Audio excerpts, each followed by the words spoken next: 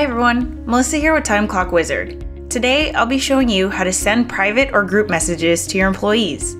On the top right of your dashboard, hover over your profile icon to display a drop-down menu.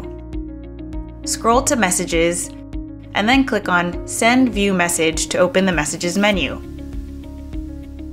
To send a new message, click on New Message on the right.